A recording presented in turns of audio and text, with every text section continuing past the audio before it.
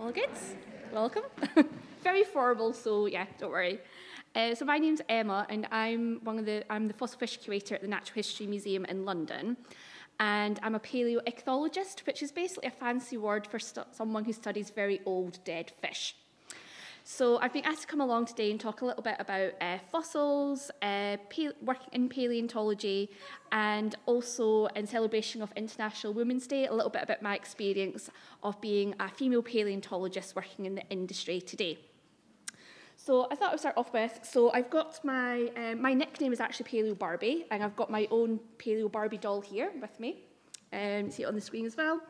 And this is actually part of my office. So lots of people actually come past my office because I've got lots of pink dinosaurs, lots of cuddly toy sharks and things as well. So obviously a very serious, office as well. But you got to have some fun at work. But anyway, so yes, we're just going to be talking a little bit about, so what is a fossil? How does something become a fossil, like a dinosaur? How do we know about dinosaurs?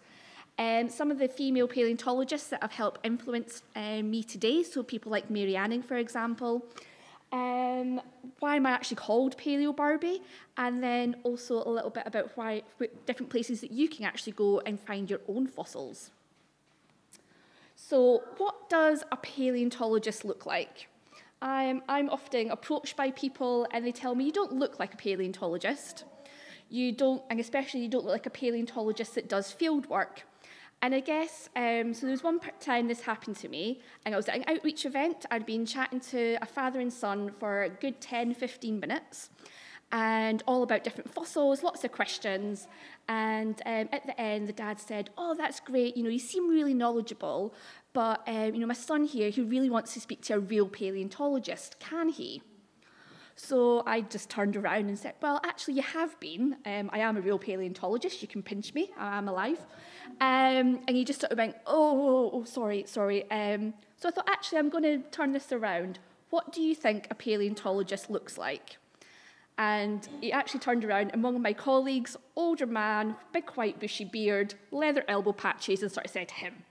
And I was like, actually, yeah, to be fair, that is the sort of stereotypical image of a paleontologist.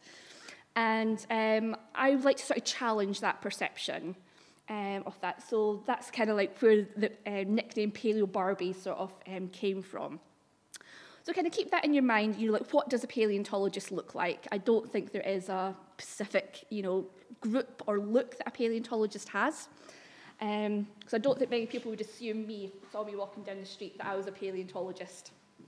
But that's fine. So this is me, if this was a David Attenborough documentary in my natural habitat. So at work, I'm responsible for about 100,000 fossils. So I need to know what they are, where they came from, how old they are. So I also work with lots of different researchers all around the world and basically help them do their homework. So sometimes I can be measuring different fossils, I can be taking pictures, I can be firing lasers at fossils to look at the inside of them, lots of different things. So that's me doing some laser scanning there. I'm very fortunate and I get to travel the world and dig up fossils for a living. So this is me in Wyoming, in America, digging up fossil dinosaurs. Yep, so I've dug up big sauropods similar to Dippy downstairs. How many people would like to do that? Yeah, that's pretty fun, yeah. I also put together exhibitions both inside the Natural History Museum in London and other museums around the UK. This is me actually in a cave in Morocco digging up a big shark. So each one of those little circles that you can see there is a vertebrae, so part of the spine of a shark that was about 10 metres in length. So I actually work on fossil sharks. That's part of my research interest. So I basically want to know why, how did they evolve, why did some of them go extinct, and why did some of them survive? Often looking at past climates to basically help us predict what might happen in the future. Because basically, if you go back through all of geological time, lots of different things have happened, and help us to make predictions. We can then look at the past, look to see what happened, and then that can help us make educated assumptions of what will then happen in the future if the planet continues to heat up in the way that it is. So other things that I do is, wrong button, sorry. Right. Is doing outreach events like this, so speaking to people like your good selves, all about the work that we do at the museum and other things, going to conferences, driving the occasional forklift truck because the fossils are pretty heavy to get moving around. And I've also done quite a lot of press around different excavations that we've done, research and other things like that. And I've been a consultant on a couple of TV programmes as well, which is quite exciting. But most of the time, actually, I would say most of my work is involving emails and meetings, so the same as any other job. But if it is getting a bit boring, then I can go out and I've got fantastic fossils that I can get to play around with. But anyway, so starting off with, so a little bit about me. So who really likes dinosaurs? Yeah, I think there's a few dinosaur fans in the audience. I see some people, yeah, a few adults as well, yeah.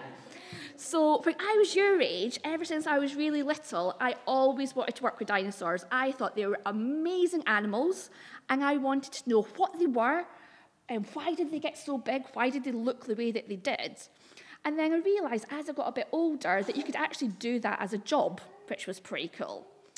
And there was all this other stuff as well. So I decided that's what I wanted to be. I wanted to be a paleontologist. So I went to university, did a couple of different degrees. And when I was doing my undergraduate degree at Glasgow, that was my first taste behind, working behind the scenes at a museum. So all the things that you see on display is only a tiny fraction of what museums have in their stores that most people don't normally get to see. And I thought this was absolutely fascinating. I thought this was amazing to have access to all these fantastic fossils. So it was at that point I thought, do you know what, working in a museum would be a fantastic opportunity. So I've done lots of different things. I've worked in a few different museums. One summer I spent 3 months in basically a metal shed. So it was very, very hot. And we were remounting some ichthyosaurs and plesiosaurs at the Yorkshire Museum, which is where I used to work. So this is us helping to remount one of these large marine reptiles that we're going to be learning a little bit more about in a couple of minutes. Again, putting together different exhibitions, outreach events, doing field work. This is me when I was about 5 years old on a beach trying to find some fossils. And then I've written some books, published papers, given talks about sharks and fossils and stuff in general. So anyway, enough about me. What is a fossil? So I get that a lot. So most of the time when people think about fossils, they'll probably think about some of these. Yeah, so imagine a fossil. Often it's a dinosaur bone. So this is me next to a sauropod leg bone. So like Dippy downstairs. So pretty big dinosaurs. We've got some shark's teeth. Brachiopods, so shells basically. Coral, fish, ammonites, and trilobites. And we've got some of these fossils at the side here that I think you're welcome to go up and have a look at the end of the talk. So those are what we call body fossils. So these are typically hard bits of bone, teeth, so they're much more likely to fossilise. Other types of fossils are things like soft tissue you might get preserved. It's quite rare, but if you get the right type of preservation, you can get things like ink sacs preserved from squids and octopus. You've got the arms, the tentacles, squid and octopus there. This is Archaeopteryx, a very famous fossil. One of the early birds, and it's how we know that dinosaurs eventually evolved into birds. So this is Archaeopteryx here, and we've got these feathers that have been preserved. Sharks, we have cartilage preserved, so if we give our ears a bit of a wiggle, yeah, can you wiggle your nose? So that's cartilage, and that's what a shark skeleton is composed of. It's cartilage, it's this soft tissue. If you try and wiggle your bone in the middle of your arm, you can't do it because it's hard. So again, that's one of the reasons why cartilage is isn't so likely to fossilise. And again, things like seeds and leaves and things from plants as well. Other types of fossils that, again, we think of are trace fossils. It's basically evidence of past life. So whether that be burrows, so here, these like white squiggly lines that you can see are actually burrows of little worms that have crawled into the sediment, and that white is basically different sediment that's infilled it. and then it's sort of turned to stone. So we've got the traces, we've got egg cases. So this is a shark egg case that we have here. We've got some eggs there. Dinosaur footprints, that's quite, again, quite iconic. And again, looking at all these different fossils, we can start to work out, well, was the animal walking on 2 legs or 4 legs? Were they running? Were they walking in packs or just by themselves? Also with coprolites, or basically fossilized poo, here these little black blobs that you can see, these are different scales and bones. So again, these coprolites, we can then work out what these ancient animals were eating by looking at their poo. So there's lots of different things that we can then use to build up this bigger picture of how all the different animals were interacting with each other, what did the landscape look like, who was hunting who, and why some of them might have actually died. So, talking about fossils in time, and it's quite difficult to get your head around, but I think this image kind of helps. So imagine a clock. So we're going to start at 12 o'clock, and we're going to go you've got to go all the way around to about 10 o'clock, nearly 10 o'clock, before the first animals evolved. So imagine 10 hours, no life. You've got to go all the way for 10 hours, basically, until the first animals and plants started to evolve. Dinosaurs, we think of being quite old fossils, and they are. But on our clock there, they only evolved about 25 past 11. So over 11 hours before you had the first dinosaurs, although coming all the way around the clock there. So that was about 230 million years ago. And then humans, you and I, we only evolved literally a few seconds before we go back to 12 o'clock again. Yeah, so it's quite difficult to get your head around, but we're talking lots of millions of years ago. And so how something, with the fossilization process, as I said, some things fossilize, other things don't so much. And there are biases in the fossil record. So as I said, it's mostly the hard parts that tend to fossilize. So if you think about it, when something dies, other animals might come in and eat all the soft, squishy parts. Even bacteria can come in and eat all the soft, squishy bits. And might get eroded away. So like lots of wind and water blowing things around, they'll get all scattered around. But ideally, if something gets buried very quickly, we're much more likely to get that preserved. Not everything fossilizes, so we're only ever going to find a small percentage of past life. And the more areas that we go around searching for fossils, the more we help kind of basically build up this bigger picture. And the fossils are typically only ever found in sedimentary rock.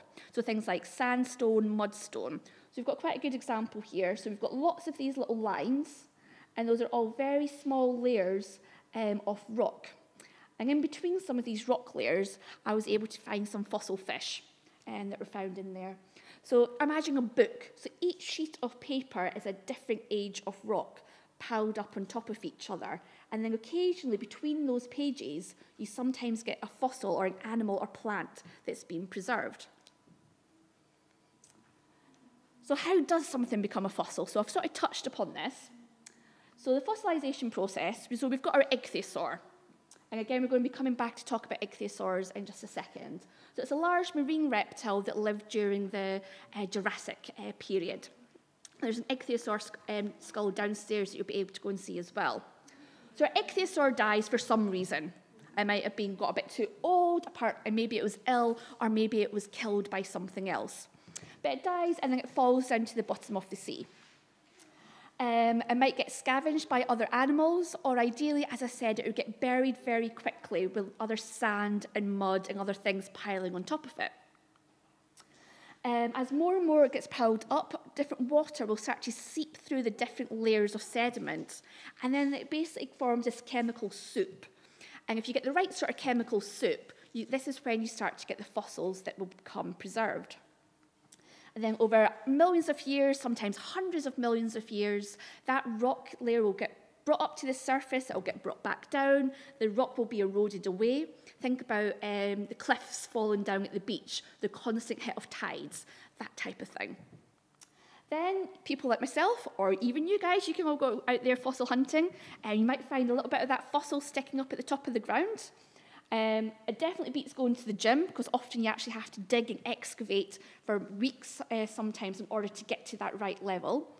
And then, after quite a lot of painstaking work, you can find your own fossil. So this is the skull of an ichthyosaur here. So that's very sort of simplified there. So mentioning ichthyosaurs, and actually it's very appropriate, I sort of thought I would talk a little bit about one of my female heroines of paleontology. Some of you might have heard of her. She's called Mary Anning. Yeah? Anybody heard of Mary Anning? Some people have. Yeah, other people not. That's fine. So it's actually quite appropriate. So today is the 177th anniversary of her death. And Mary Anning was born in 1799. And she was born to quite a poor family down in Lyme Regis in Dorset. So this is her here with one of her dogs. Her father unfortunately died when she was just 11 years old. And this was at a time when there was a lot of poverty, lots of poorness. So her family really struggled. So her and her older brother would go out and collect fossils and sell them to some of the local tourists. And then over the years, Mary Anning built up this reputation as a sort of go-to person for tourists to go and pick up, buy little fossils from her, but also for a lot of scientists, and they were all male at this time, basically, and they would go look at her fossils and actually go to her for advice. Because over those years, Mary Anning built up a reputation as a sort of go-to person to discuss some of her finds. I'm going to go on to a couple of the different famous fossils that she found, but I mentioned coprolites earlier, and this is one of the coprolites. So these little black bits, as I said, were like scales and bones. And she actually was one of the first people to recognise what a coprolite actually was. So inside some of the large marine reptiles that she found and associated with them, she would often find really strange shaped, basically pebbles, that would contain little bits of scale and bone. And she realised that actually this was fossilised poo. So this was associated with those ichthyosaurs, the plesiosaurs, marine reptiles that she was finding. And she was like, hang on. And she recognised that these were coprolites. So it was actually some male scientists that took those ideas from her as well and then published on them. And unfortunately didn't give her the credit that she deserved for that. Other things that Mary was able to do, again, I mentioned because she was from quite a poor background. This was before computers and things as well, or having libraries that she could go to. She would often borrow books from friends and painstakingly write out all the different chapters of the book in order for her to learn.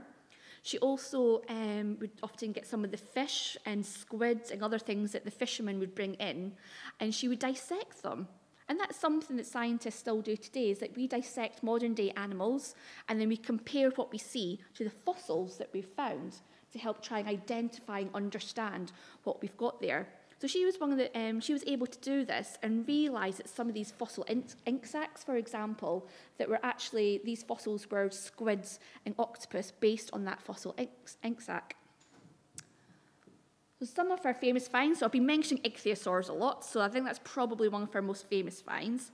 So an ichthyosaur, the name actually means fish lizard, but it's not a fish at all. It's actually a marine reptile, obviously living in the sea. And this is the skull here.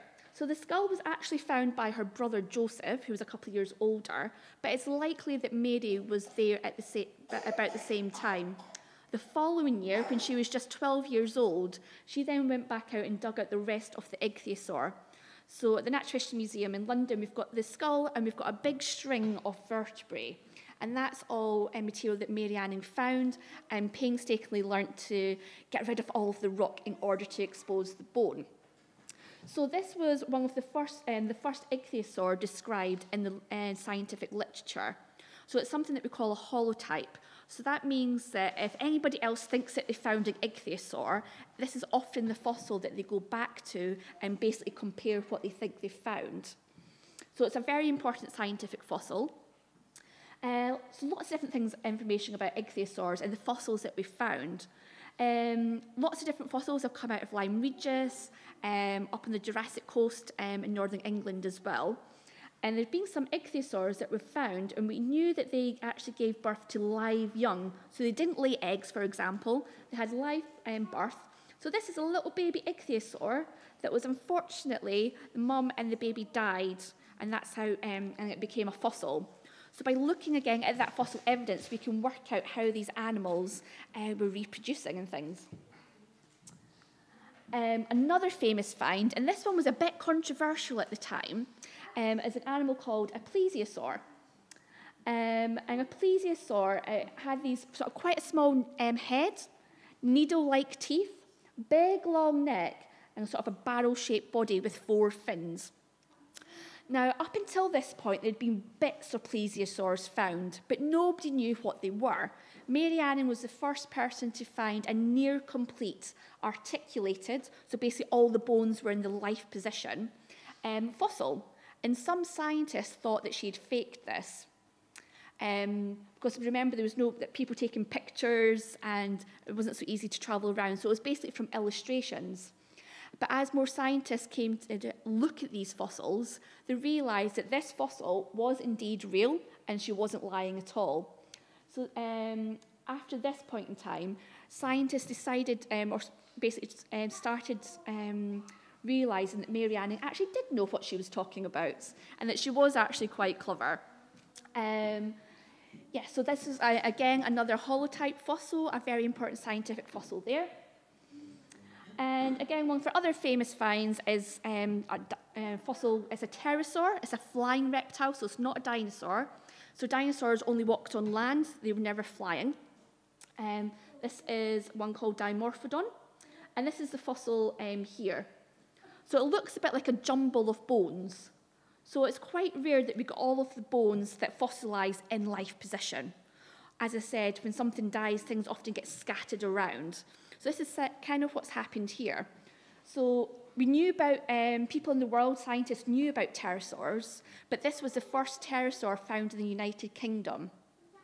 And Dimorphodon, this animal here, again, this was completely new to science. So pterosaurs were flying across the landscape during the Jurassic period. You probably saw them in films like Jurassic World and things. So basically what happened is that their first finger here became really, really long, and then a membrane, so skin, evolved from their arm down to their sort of leg that you can see here. So kind of similar to a bat there. And this Dimorphodon, it would have had a wingspan of 1.4 metres. So that's from the tip of one arm all the way across to the other. So we call that sort of a medium-sized pterosaur. So they would have got much bigger as well. And we think that these animals would have been eating things like insects and fish as well. So she made lots of different discoveries. That's literally just 3. Sometimes she was given the credit at the time. So there was a famous palaeontologist, so a fossil fish worker, that recognised Mary Anning's finds and named a fossilised shark after her. And we've got one of them in the collections at the museum, which is quite special. But often, because she was selling the fossils to other scientists and other people, her name was lost with a lot of the finds. So even today, we're still finding different Mary Anning specimens in museum collections all around the world, actually, from that. So, as I said, she was a bit of my idol. So, the first time when I went down to Lyme Regis, you can dress up as Mary Anning, and I love a bit of dress up. So that's me dressed up as Mary Anning. Always really loved, obviously, like wearing pink, shark up there. And this pose, I realised looking back, I still do today when I'm on holiday, like, ta-da! Yeah, so my friends like to take the mickey out of me for that. And then sort of moving on is, so as I said, sort of growing up, I was always interested in fossils. But obviously I had lots of other interests as well. It wasn't just fossils and dinosaurs. So I used to do ballet. I was a ballet teacher. I was a professional cheerleader, and I competed at national and international competitions. I love Shaun the Sheep. I've got lots of little toy Shaun the Sheeps and little statues and things in my office and at home. Love Formula One. I love motor racing. I've been fortunate to get to drive some fast cars and do some track days, which is pretty cool and exciting. And I've been to a couple of Formula One races as well. Love Jenson Button, so that's why I've got the picture up there. But I think also it shows that you, often when people say, like, oh, you're a paleontologist, you're then pigeonholed into one thing. And when I've spoken to lots of different people, including children, they've sort of said, like, oh, I'm not too sure what I want to do, or I do ballet, but my teacher said that I can't do ballet and be a paleontologist. Why not? So this is why I've sort of put this up. And people sort of say, well, why do we still need to have International Women's Day? Why do we need to have representation and things? Not just for myself, as I said, a lot of outreach events I do, I get some sort of comment about, you don't look like a paleontologist, you wear too much pink to be a paleontologist, or something along those lines. But what actually really gets me very worked up is, even just 2 months ago, we do sleepovers at the museum, and I'd been speaking about fossilised sharks. And there was a girl came up to me with her mum and said that, oh, could you get a picture taken with me? And I was like, oh, yes, very nice. And it was because her teacher at school had told her that girls can't do fossils. Yeah, fossils aren't for girls. Yes, exactly. Load of rubbish. And that's not the first time I've heard it, it's not the second time, and it's not even like the 20th time I've heard that. That even in this day, there are teachers, there are people in authority positions telling children that they can't do something because of either their gender or what they look like or their background, or because you like other things as well. Load of nonsense. So she had sparkly trainers on, so like me, I was like, yes, I still wear sparkly trainers. I'm usually wearing pink. I'm not your stereotypical paleontologist. Let me speak to your teacher. But I am. I've been working as a paleontologist for, 15, 17 years now. I work at one of the largest museums in the world. I've travelled the world digging up fossils for a living. So it's a load of nonsense. So I think that's really important that there is still this representation. It's not just me. I'm also standing here on lots of other colleagues and friends that have kind of laid the path for me to be here. And I think it's important that for the future, so there's lots of future paleontologists here in the audience, adults, it is possible to change careers as well. There is still this opportunity, and I think there's still a lot that we can do in order to help future generations come along. Yes, so yeah, do we still need International Women's Day? Yes, we do, I think. I also sort of wanted to finish it up, because I'm always asked, like, well, where can you find fossils? There's lots of different places that you can go and find fossils. There's a couple of good websites, so Rockwatch, any children sort of under 18s, that's a fantastic website aimed specifically at under 18-year-olds. And they cover all aspects. So, like, if you really like volcanoes, for example, or you like space and meteorites, and there or fossils as well. So there's lots of like information, activities, videos, and things like that. And they also sometimes organise different field trips round about the UK. So it's not just based in London; it's based all over. Another great website is UK Fossil Collecting. So you can actually put in roughly where you live, and it will tell you different areas that you can go to, how easy it is to get there, whether you can get public transport, or if you have to perhaps drive, and how difficult it is to maybe find some fossils. And yeah, also if you find any fossils, there's fantastic museums, such as the one that we're in today as well, that you can often bring your fossils into, your finds, and somebody might be able to help you identify them. Or there's various online group chats and things on Facebook, for example. So at the Natural History Museum, we've got a couple of online forums, and there's lots of different experts and a fantastic community we've built up that will help you identify different things that you might have found. But it's not just going off to beaches or cliffs or quarries or doing anything like that. You can often find fossils literally right underneath your feet. So, for example, the cathedral, there are fossils in the cathedral just across the road. Yeah. So you don't have to go to far-flung places to find them. So these are some crinoids. So these are all being basically rocks that's been cut and polished. And these are kind of related to sort of lilies and starfish.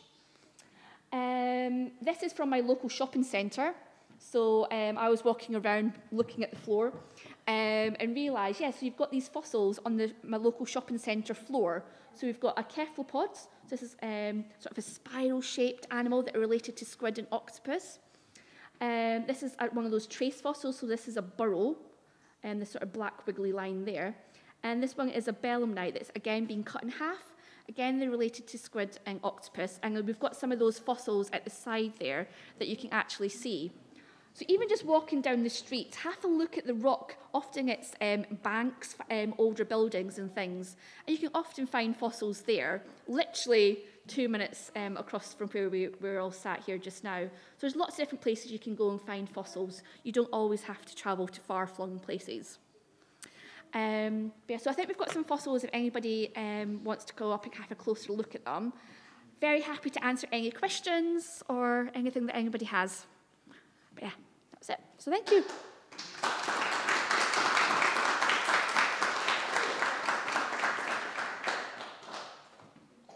You're welcome. Or if you're too shy to answer, put your hand up to ask a question. You can always come and find me later. Oh, yeah. It's a bit of a random question. So you said you specialize in sharks. So I have no idea about anything about the sharks. So I'm quite curious. How different are they from the currently existing ones? Like, I'm guessing they sort of shrunk a little bit, but I just assumed that they did not change that much. So sharks have been around for about 420 million years. So that's 200 million years before dinosaurs evolved. They've survived multiple mass extinction events, and over that time period, there's been about 5,000 different species of sharks that's ever existed. Now, some of them have changed quite dramatically. There's been big groups and families that have completely wiped out and gone extinct for a number of different reasons, and some that have sort of survived and gone through. So your sort of, I guess, stereotypical shark, body form and, you know, with the triangular shaped teeth type thing, that goes back to sort of the Jurassic period. So about 180, 200 million years ago. And this was at a time that sharks, up until that point, their upper jaw was fused with the rest of their skull. So our lower jaw is only attached to muscles and tendons, for example. So you wriggle your lower jaw? Yeah? Can you do that with your upper jaw without moving your head? No. Hopefully not. So our lower jaw is only attached to muscles and tendons. So sharks, their upper and lower jaw is only attached to muscles and tendons. And that's something that evolved during that Jurassic period. It basically means they can extend their jaws out to get a bigger bite of things and more likely to capture their prey. So yeah, they've evolved and adapted over the years. Some sharks went extinct at the time when the dinosaurs all got wiped out with the asteroid hitting the Earth and the subsequent changes in climate that happened after that. But other sharks survived because they lived deep in the oceans and were basically unaffected by that. So overall, a lot of the sharks still look quite similar to, you can go back in the fossil record and still see similar body plans in shape. And a lot of that goes to, if it ain't broke, why fix it, kind of thing. But there have been other groups of sharks that have gone off, done kind of strange, weird things, and not survived very long. But the prediction is basically, so you mentioned about being bigger in the past. Yep, that's true. So the biggest shark that's ever lived, I'm sure some people know it in the audience, called Megalodon. Yep, and the name actually means big tooth, and some of the teeth are bigger than my hand. And that lived at a time when it was much cooler in the oceans. So the kind of prediction is, as the oceans get hotter in the future because of global warming, animals will get smaller. And at the time that Megalodon was around, the oceans were much cooler back then as well. So there's kind of, yeah, a bit of a mixture. So long answer to your question. Yes, some of them did, other ones not, quite different. Oh, that's fantastic. Thank you. Welcome. Yes. How did dinosaurs get extinct? Oh, that's a great question. So with any extinction event, it's very rare that it's just because of one thing. It's often a number of different factors. So as dinosaurs went up, say they were around for millions and millions of years, and actually before they went extinct, they were kind of heading towards that way anyway. Their numbers were reducing. But there was a big meteorite that hit the Earth, and that hit in Mexico, and it was huge, this meteorite. And when it hit, crashed into the Earth, lots and lots of sediment and dust and other stuff got thrown up into the skies and kind of covered the skies, so the sun wasn't able to get through. So some dinosaurs and other animals would have gone extinct right at that time when it happened. Other animals that lived on the other side of the world, it would have taken them a lot longer. So for many millions of years, they probably would have, many hundreds of thousands of years, they would have staggered on, but eventually they did die out. But a small group of dinosaurs called theropods, so think about like Velociraptor, it had feathers and would have been hopping around, and that group of dinosaurs evolved into birds that we have today. So technically, yes, dinosaurs are still around today. So that pigeon that you see out in the road, basically think of that as a Jurassic dinosaur. So what made you become paleontologist? When it was like, I know that you said that, growing up that you like fossils and you really interested. What was the day that you thought, that's it, I want to be? So my 3 ambitions when I wanted to be 5, you go to school. When I grew up, I wanted to be a doctor, I wanted to be a police officer, whatever it was. I had 3. I wanted to be a prima ballerina, a paleontologist, or to work at McDonald's. I think I just thought I could get to play in the ball pit and eat all the Happy Meals, which, let's be honest, it would be pretty good. But when I was 16 and I wanted a Saturday job, McDonald's didn't want me. So I was like, their loss. But yeah, I was in my teens. I had learned that actually the dancing side I really enjoyed as a hobby much more. I was discussing it earlier. I've got like a few sort of old injuries from there. And I just realised that actually the science side of things I really enjoyed much more, and having that well, why did they do this? What happened there? And wanting to find out more. So I think it was kind of like in my mid-teens to late teens, I was like, no, actually paleontology, give it a go. And then getting specialised into museums, specifically was when I was sort of in my early 20s. So it was kind of like a sort of more of a journey, I guess. Cool. So does anybody want my job? It's pretty cool, yeah. And how long have you been working at the Natural History Museum? So I've been working there about 13 years now. Yeah. Yeah. Long time. So yeah, some days it feels like I've only been there a couple of years, and other days it feels like a lot longer. But if I'm having one of those days, as I said, I've got fantastic collections that were found by Charles Darwin, for example, Mary Anning, that I can go and have a look at. And one of the great things I love about my job is that I work with lots of different researchers and other people from all around the world that want to know more about stuff. So I really love the fact that every day I'm learning something new.